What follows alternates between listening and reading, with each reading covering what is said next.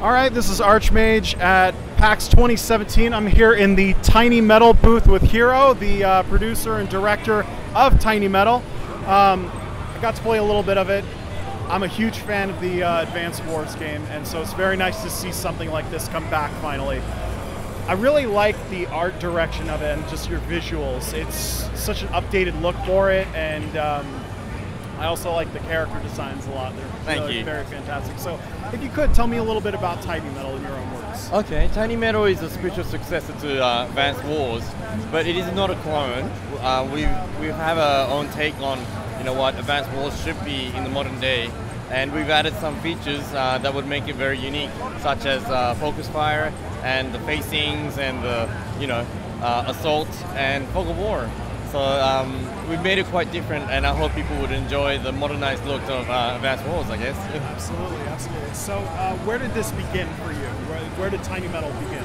So we had a prototype about 18 months ago by a programmer. He's called Daniel Dressler, and he was a huge fan of Advance Wars, so was I, and we thought it might be a good idea to pursue this. Excellent. All right, and how long ago did you start this event? Oh, 18 months ago. 18 months ago, sorry. So 18 months ago, and was there anything that maybe you guys started with that you're happy made it in the game, or maybe something that kind of came from development that surprised you as making it late into the later development of the game? We had a lot of stuff planned out because we knew how Advance Wars worked, and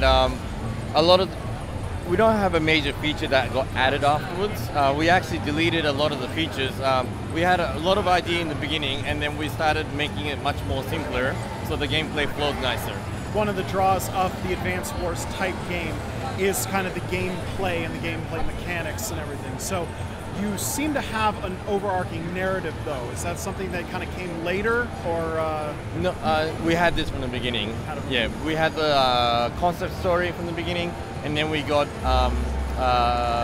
the scenario guy from I Am Setsuna, which is a Square Enix game, to help us finish up the story for us, basically. So you've only been making it for 18 months.